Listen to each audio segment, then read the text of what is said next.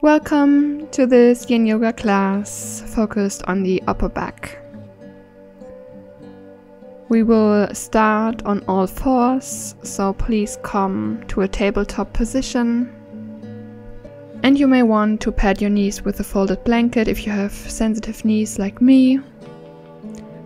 So when you're on all fours, we will come into thread the needle on the right side.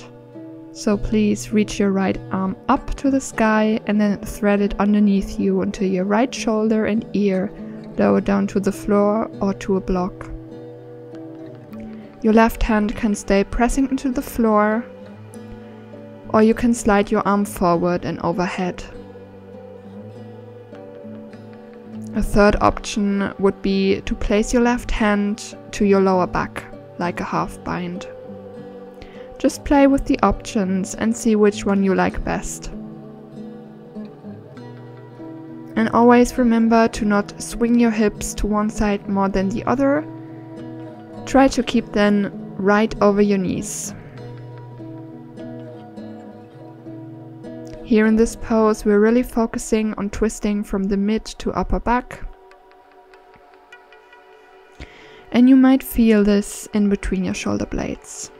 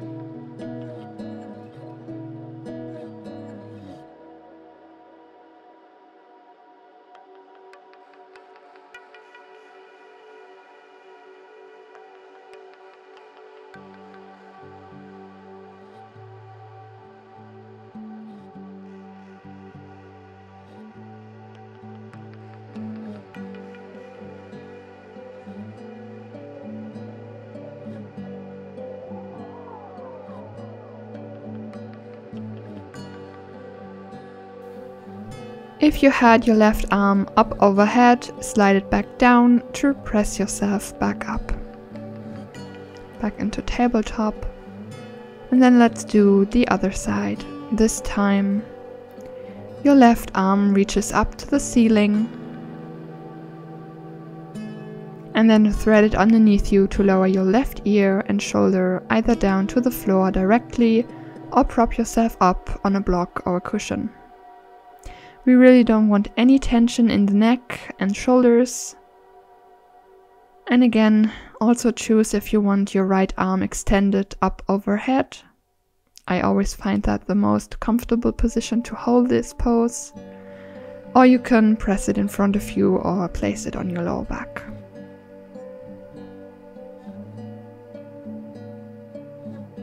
You might notice your hips wanting to lean more to the right here on this side. Try to keep them over your knees.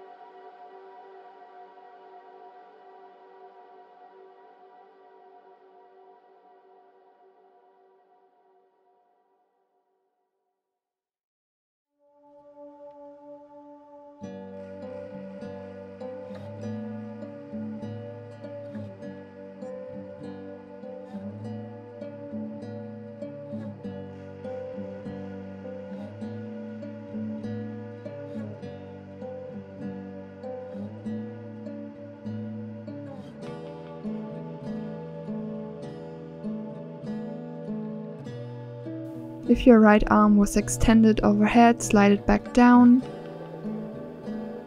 to press yourself back up to tabletop position.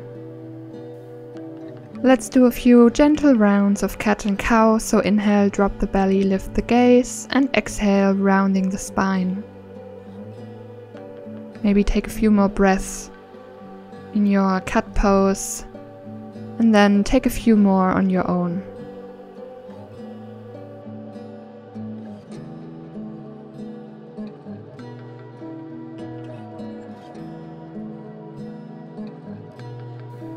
Please lower down onto your belly, and you may need a block for this pose, so have that ready. We're going to thread the arms, right arm in front of the left one, and cross them as far as is comfortable for you. And then you can rest your forehead down either on the floor, or if that's not for you, you can lower it down onto a block or a pillow. So adjust and find a place that's comfortable, that you can easily hold.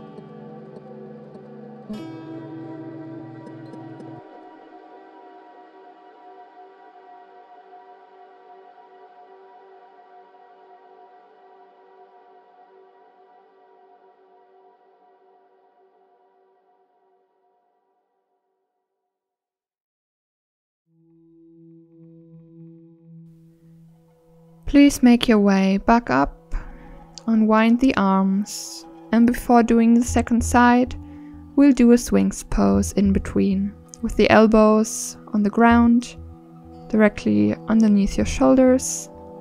Keep your chin and chest elevated and think of not yanking your shoulders back, but instead gently adjusting them so you feel tall and not rounding forward too much. So no fast or sudden movement, everything gentle and easeful.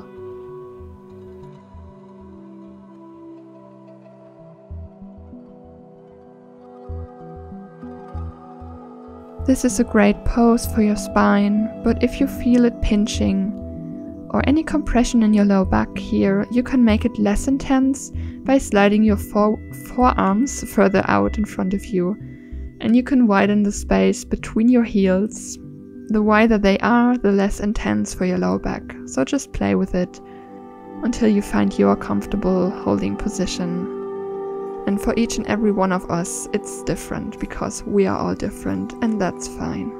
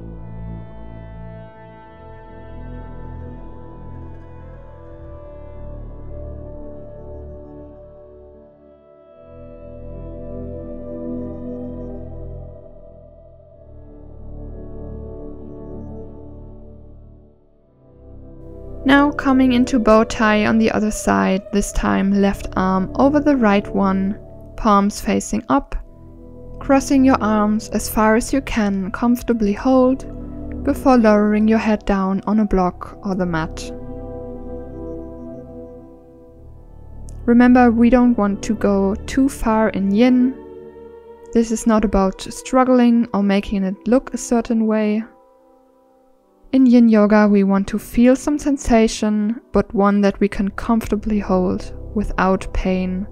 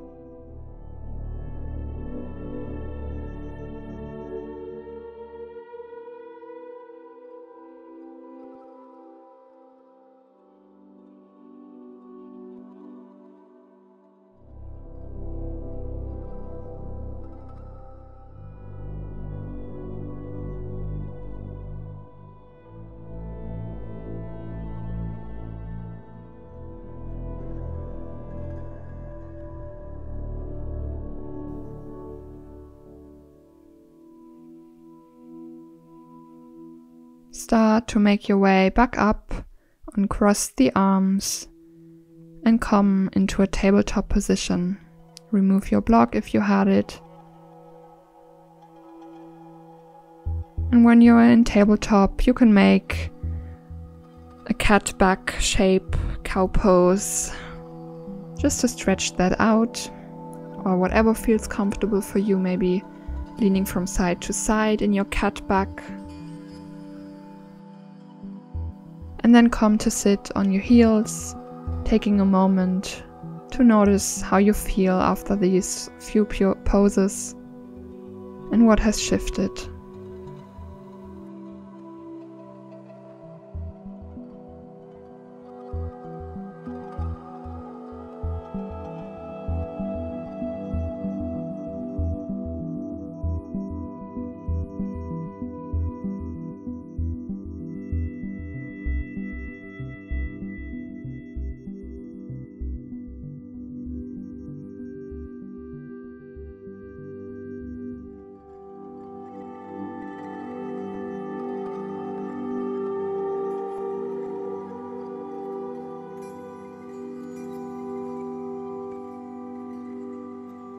Our last pose together will be an easy child's pose, keeping the knees close together and then folding over your knees, resting your head on the mat or maybe on a block or a pillow. Arms extend back behind you with the palms facing up.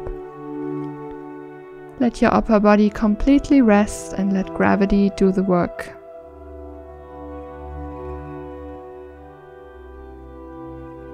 And if this doesn't feel comfortable for you, your head or neck, you can rest it also onto your hands, stacked on top of each other. Just rest here and focus on your breathing.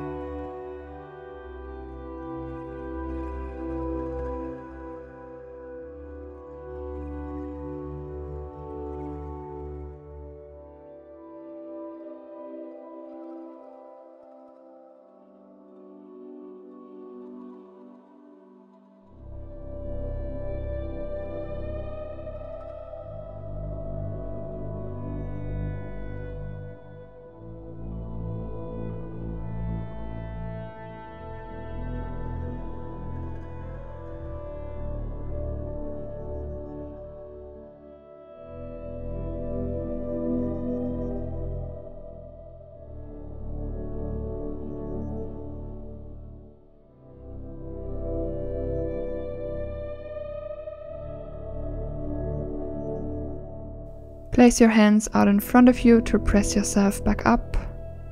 Very slowly, head last thing to come up.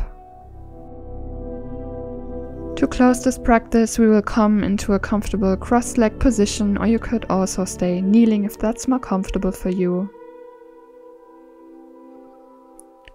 Bring your hands together in front of the heart. Thank yourself for making it to your mat today and for this practice. Bowing forward, Namaste. Thank you for practicing with me. If you like this class, make sure to leave a comment down below and share this video with a friend. And if you're new to my channel, please subscribe to support free yoga online. Thanks for practicing with me again. I'll see you on the mat.